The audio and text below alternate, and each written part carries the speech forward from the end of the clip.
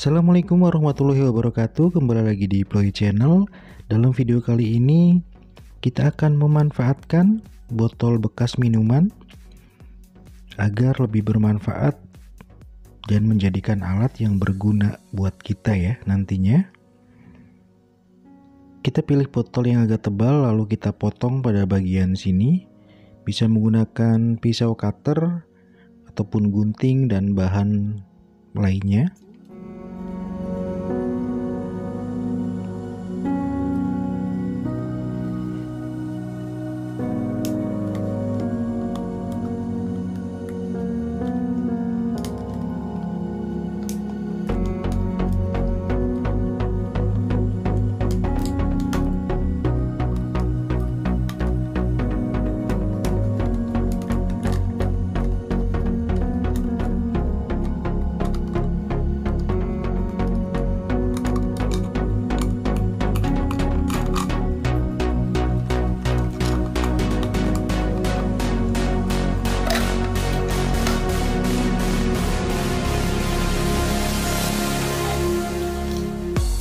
Setelah kita potong, kita belah di sini atau kita gunting pada bagian garis-garis botol tersebut, mengikuti alur pada botol sampai batas pada leher botol tersebut.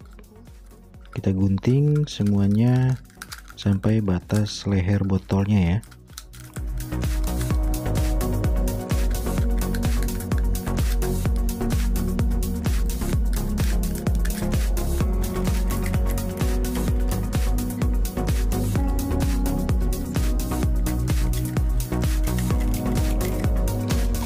Nah, hasilnya seperti ini.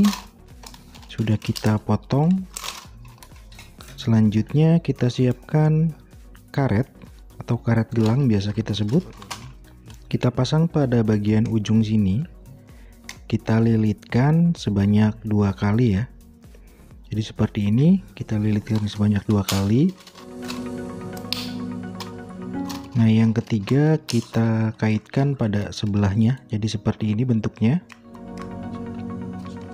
Selanjutnya kita teruskan ke sebelahnya juga. Ini 2 kali di sini, sama seperti yang awal tadi ya.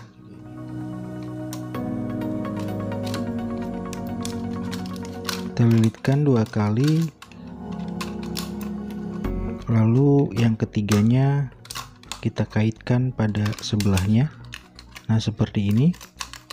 Bentuknya seperti ini nantinya. Kita pasang karet pada semua sisinya.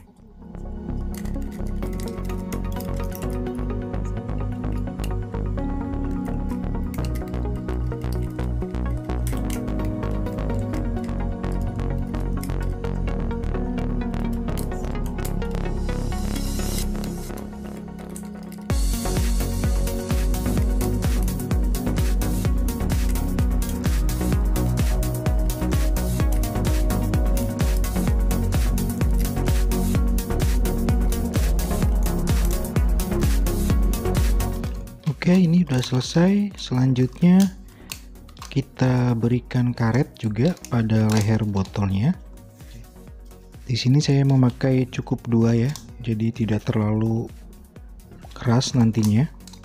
Kita pakai gam cukup 2 karet di sini di leher botolnya.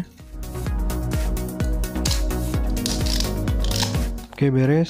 Selanjutnya kita pasangkan kayu atau tiang seperti ini. Lalu kita beri lakban biar lebih kuat ya. Nah, ini alatnya sudah jadi, langsung saja kita pakai. Semoga bermanfaat ya. Ini bisa untuk melepaskan lampu atau bola lampu pada plafon rumah kita. Jadi kita tidak usah menggunakan tangga ya atau kursi lagi. Langsung kita pakai botol bekas ini, kita putar.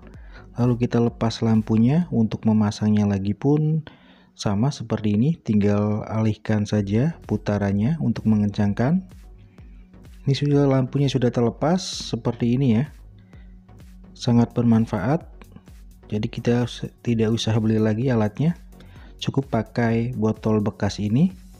Semoga videonya bermanfaat ya. Jangan lupa untuk di subscribe Silakan komen kalau ada pertanyaan. Assalamualaikum warahmatullahi wabarakatuh.